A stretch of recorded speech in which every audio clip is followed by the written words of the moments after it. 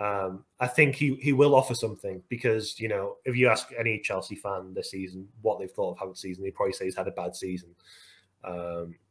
Chelsea have had a bad season, but he's still been up there among the top goal scorers, played a lot. He obviously has had some importance, even if things haven't worked out.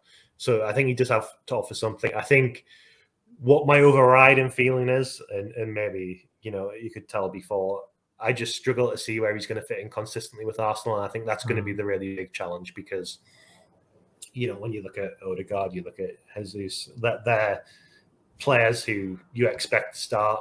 And if Arteta doesn't have another role in mind, you start to think, is this a really expensive bench player? And I think that would be in my head at the moment.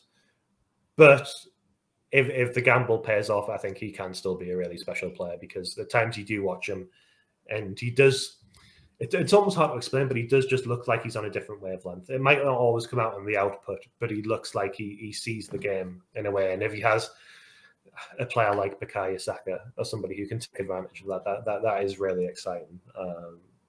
But I think it's a big if, and if it is 60 odd million pounds, that's a lot of money to spend on a risk. So I think I am surprised. I'm surprised. I think it's just interesting. It's one of those things you see with the Premier League, and do some players fit in the Premier League? And I think that's going to be a really interesting question.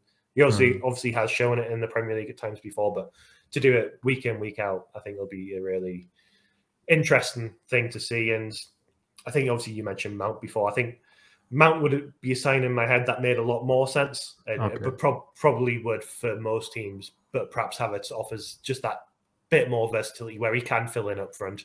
He can do things a bit differently rather than being like Mount is maybe a functional player who just helps the side work. And I think you see that with England and Chelsea.